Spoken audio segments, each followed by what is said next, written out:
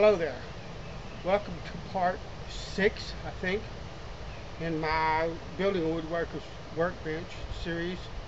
And today what we've got to do is we've got to cut this.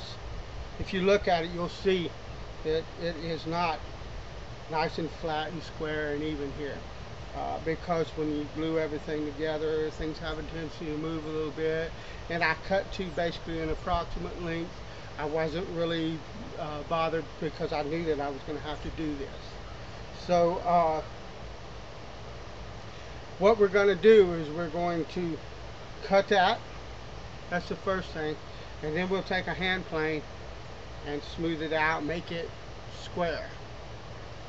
So I'm going to take this puppy here.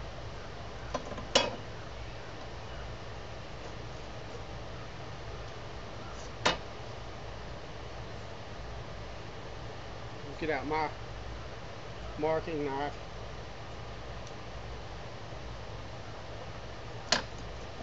And yes, it's a pocket knife.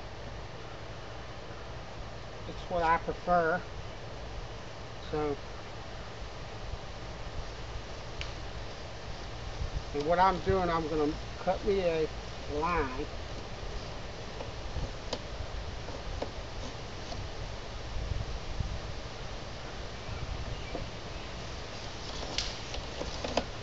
And I can go a little bit deeper the second and third pass. Let's put this over here and my marking knife in my pocket. And what I'm going to do is I'm going to make, actually, before I do that, what I want to do is I want to cut a line on both of these ends as well.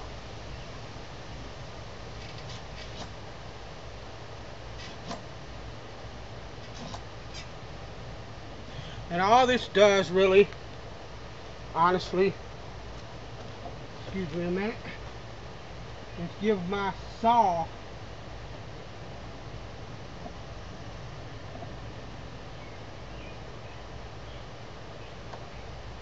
yeah, going to sleep there. That's how you do it, dummy. All it's doing is giving my saw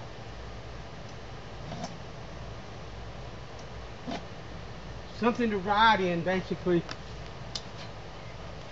to help me keep square. I've seen a couple of other people do this, and they go, well, I want to actually cut a little bit out of square and plane to square. Fellas, I ain't that good yet. And it'll be a long time before I am. So I'm going to try to cut square. And then just have to clean it up a little bit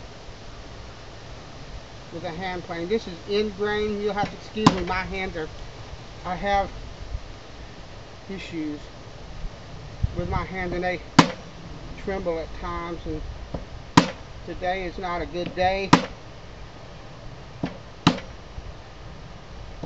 Yesterday was not a good day, and I'm pretty sure that tomorrow's not going to be that great either. They just are not doing well the last few days. That's not a problem. It's just something that I know I have to deal with from time to time. Everybody's got their issues. That's one of mine, but when you see me, my chisel going like that all over the place, you know, I kind of want to let people know what's going on. That's all.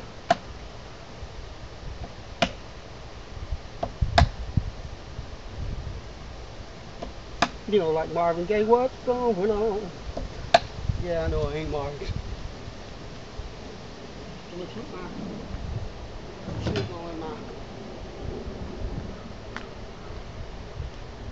mallet over there, and I'm just gonna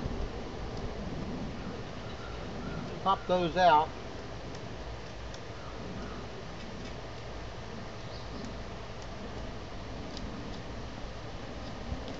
Well, they're trying to be a butt, so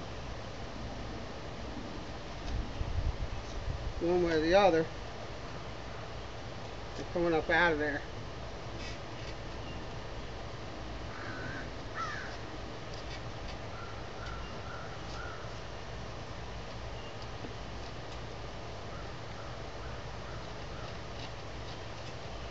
And I don't know what kind of chisel this is. It says Acier, A-C-I-E-R, something on it. I believe that that's French. This was given to me by a friend, and it's been used a long time. You can tell by the fact that there's not very much left of it. But now it looks sort of like a Japanese chisel. Anyway, it's a hard steel that holds a wonderful edge. So I don't see any reason to retire it just yet. So I have a crosscut saw here. Now this is work. Even though I'm going to let the saw, hold on a minute, a little bit of candle wax. Even though I'm going to let this saw do the work, I'm not going to bear down a lot. I'm not going to try to horse through it. I'm just going to take what the saw gives me, and my saw's sharp.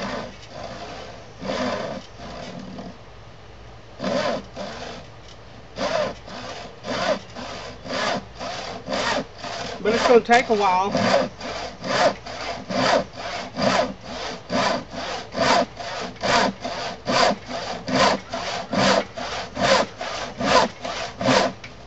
What's that doing? Yeah.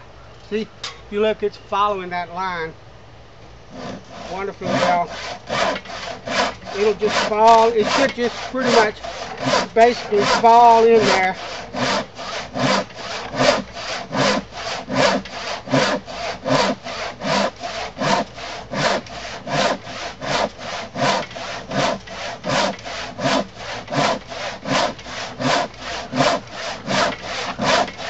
One of the things that'll help you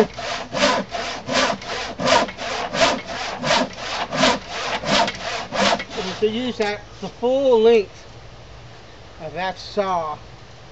Beautiful blade.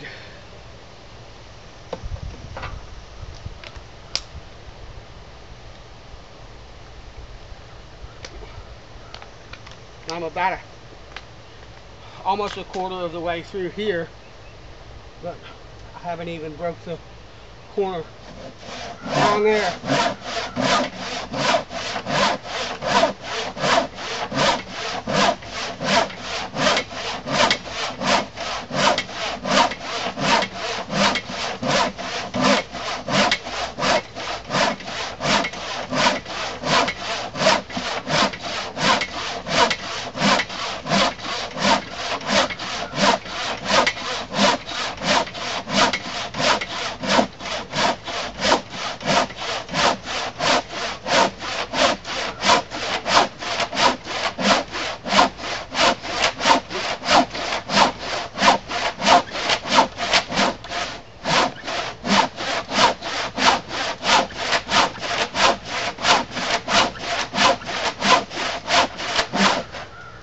Shoo!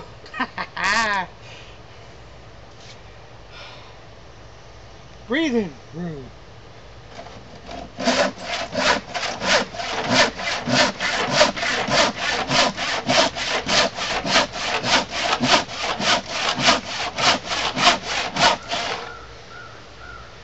Lovely.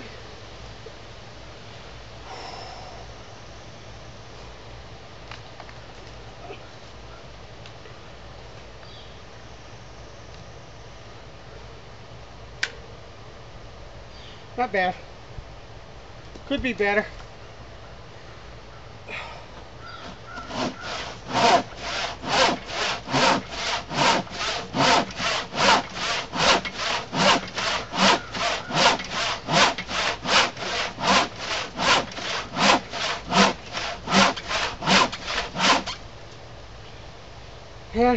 Remember that problem I said with my hands? This don't help it. But you know what? Here's the thing. I do have problems with my hands, and I'll pay for this. But, you know, I can sit around and say I can't do anything, and woe is me, and whatever else. Or I can do what I want to do, what I love, for as long as I can. I know that there are older woodworkers that are dealing with arthritis and problems with their hands that are probably far more difficult than what I'm dealing with. So, I mean, that's the way I look at it. I'm going to do and enjoy the things that I love. This happens to be one of them. As much as I can, yeah. I'll have to make an allowance. I'll have to, there'll be, I mean, I won't do anything like this for 2 or 3 days until my hands recover. But, that's alright. I ain't running no race.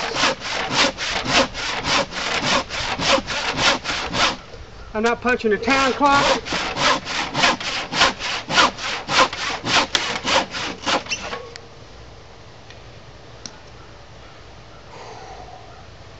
None of that.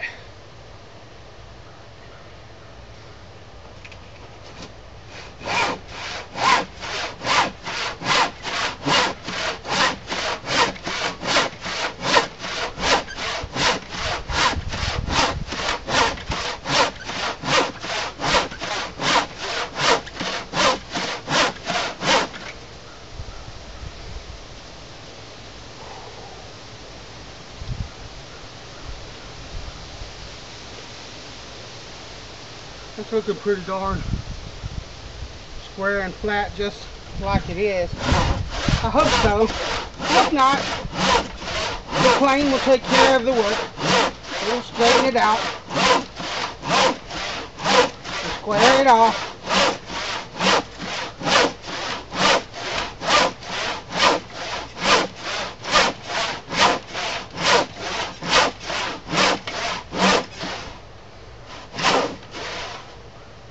Stopped at 13. Just figured I better do one more.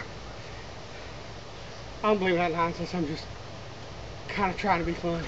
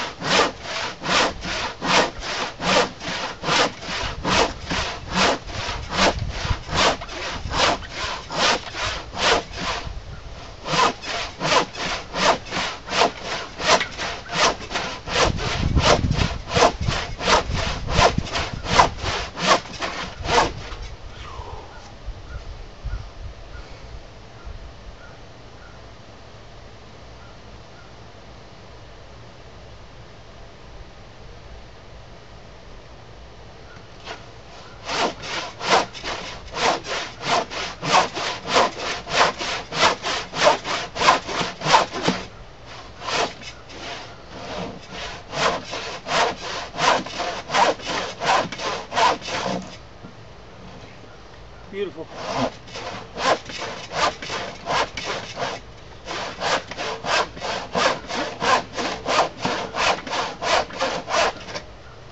got my watch out there because it's tight on my wrist and hurts it, but I don't want to saw it up.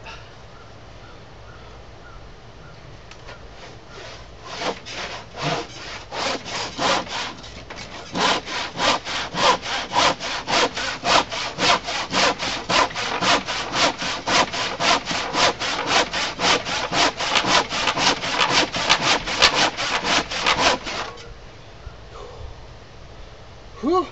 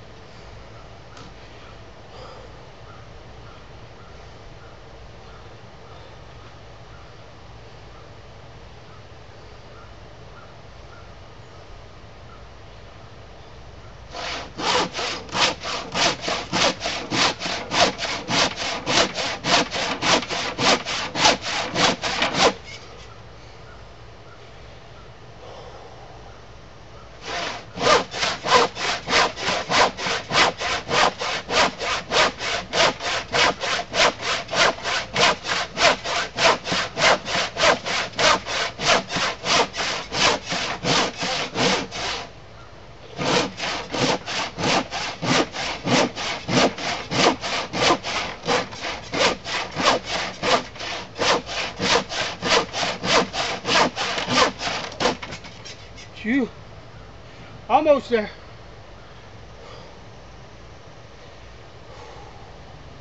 That's more work than planing that top and bottom here. That's alright.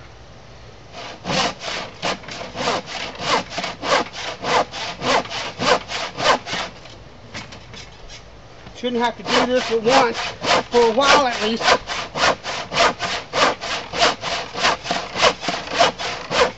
Once every 5 years or so, assuming this lasts 5 years out in the elements. It won't hurt anything.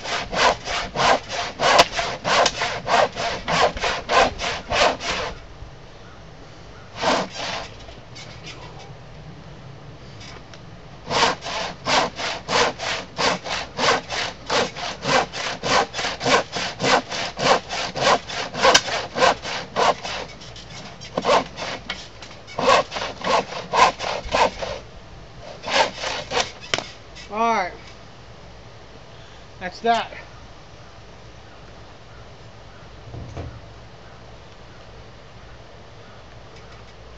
It looks pretty good. That's dead square. Boy, I like that. Whew.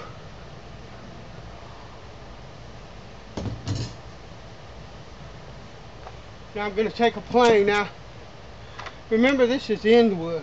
It's end grain.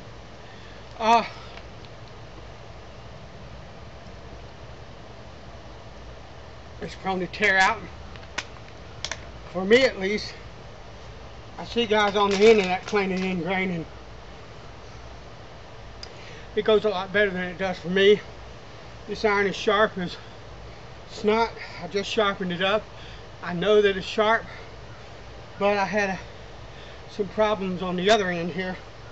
There probably will be repeated here, but it won't be anything that big because this is already flat. All I'm really doing is smooth. So what I'm going to do is I'm going to take my plane and I'm going to go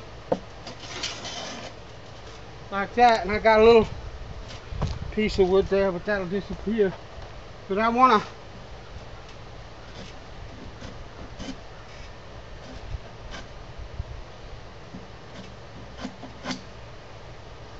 kind of chamfer the edge just a bit.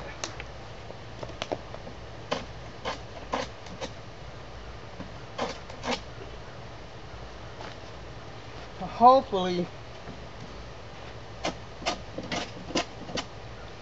minimize that tear out I was talking about.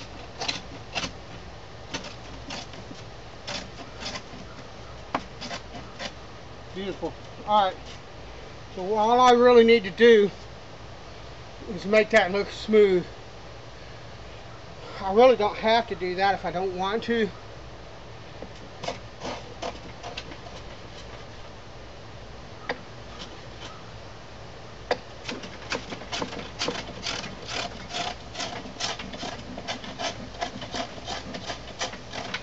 But I can't see any reason not to.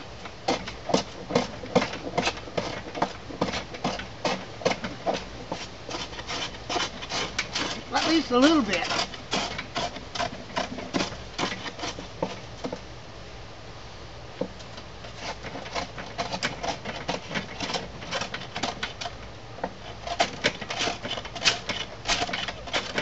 And I might, since this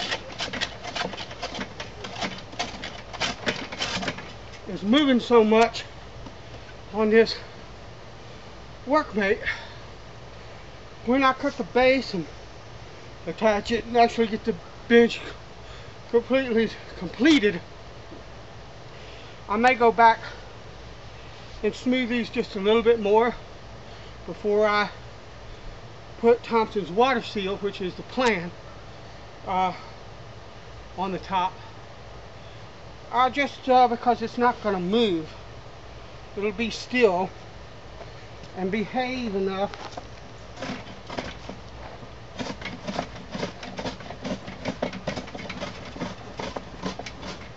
Beautiful. Alright.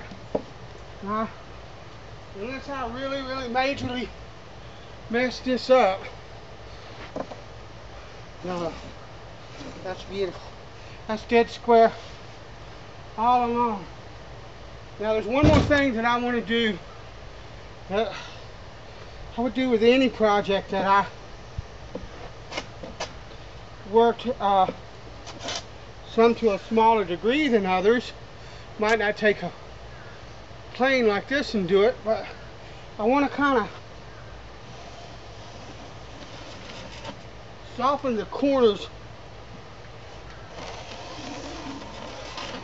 of this bench just a bit.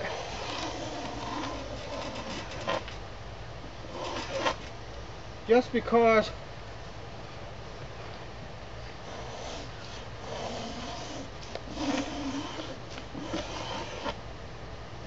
it'll feel better.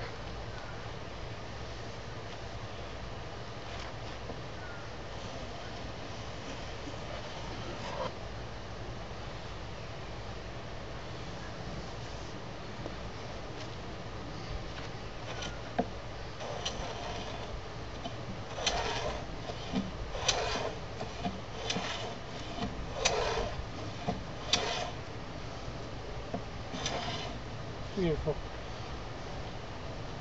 Don't need these clamps anymore.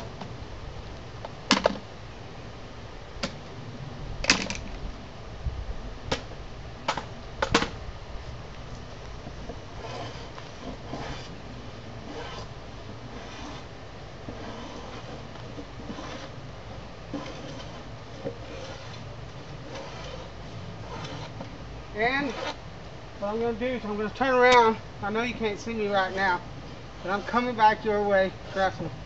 And I'm going to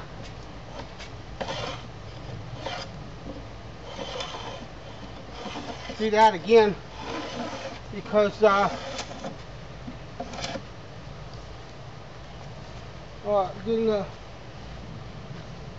because I was going against the grain and getting tear out. So that's it, fellas and ladies, whoever's watching me.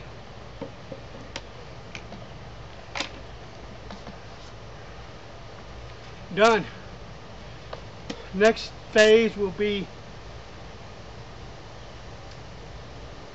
the base. What I want to do though,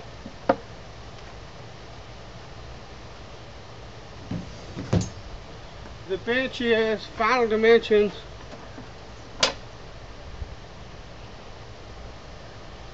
19 and a quarter by, and this will be just sort of a guesstimate because I don't have my tape, but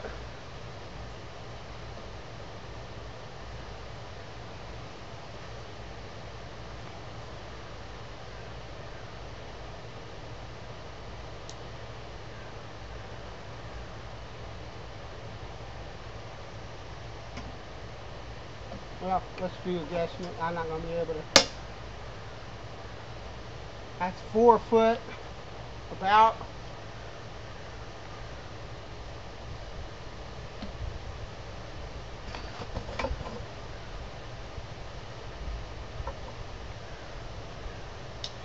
Four foot 11.5 inches, almost 5 foot. That'll be absolutely plenty for any kind of work I'm going to be doing for a long time. So that's it. The bench is planed, it's squared off, it's ready to receive the base, and so that'll be, building the base will be the next video. Alright, God bless you. Thank you for watching, and later.